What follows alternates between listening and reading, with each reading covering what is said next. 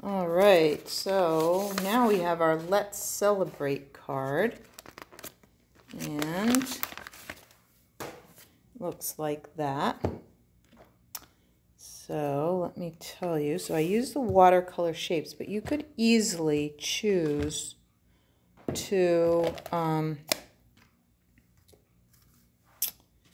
yep, the word's going to come to me in a second. You could mask a circle. Okay, so you could take and punch or cut out a circle and use sponges or sponge daubers and or your blending brushes and get your circle that way if you don't happen to have a circle stamp. All right, so what we're going to do is grab our pieces over here, and you will notice that you have two pieces of white. One is for the inside. It seemed like the Tahitian Tide cardstock was a little darker than I like to write on. So I gave you one for the inside. Okay, so we'll just tuck that in there right from the get-go here. All right. So, and you could stamp on this and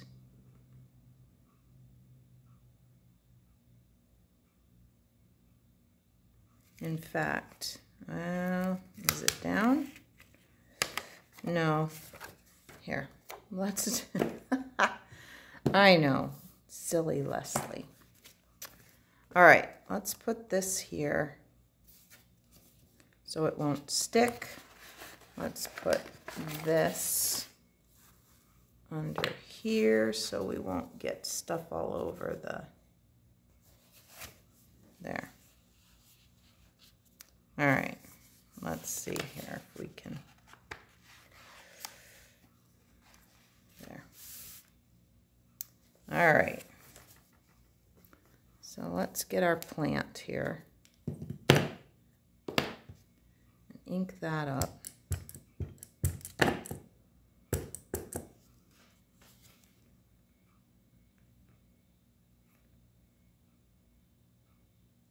Like that. We still have plenty of room for a message, so go ahead and decorate the inside, okay?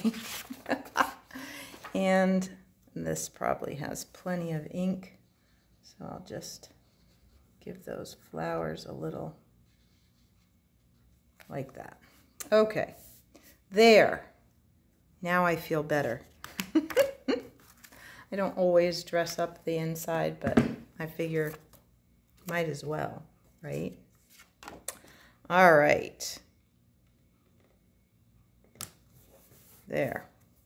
Okay, so now we can work on the front. So this piece of Pacific Point can go, you can do the jaunty angle if you want, or cattywampus, or however you call that. Just make sure you're not over the edge of the card, or it won't fit in your envelope correctly. Okay, so make sure when you're doing it, you're well within the card. Okay.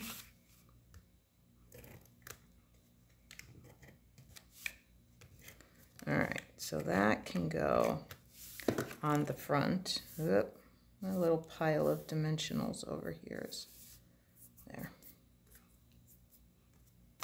Okay. So I'm going to just make sure that everything is within the boundaries of the card base like that. Then that can get set aside. Then, so the way I did this was I used Balmy blue and we inked up the circle in Balmy blue. Okay. And then I took a little Tahitian Tide and I just inked the sponge dauber, and I just kind of caught a little bit of the edge. You don't have to give it a lot, just so that that part is a little bit different tone, okay? And then I'm going to go ahead and stamp this kind of towards the middle. probably should have had something with a little bit of give to it. So I'm going to try on here and really give it some good pressure. I would encourage you to use a Stampin' Pierce mat or something, but mine isn't right here. Okay, so you get that little bit of variegated color. Okay, all right, then we can put those away. And we'll get out our black and add the plant here, the flower.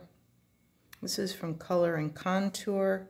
Now, all of that information is in the written tutorial, along with the item numbers and all of that kind of thing. So if you need to order anything or feel like you want to order anything, you certainly are welcome to do that. All right, and then I chose the Let's Celebrate, and I think that's from, I forgot. It'll be in your thing. I don't remember where I got this from, but I liked the mixed font, and I figured Let's Celebrate could be anniversary, could be, you know, lots of different things that you can celebrate. You could even celebrate a graduation or, you know, whatever.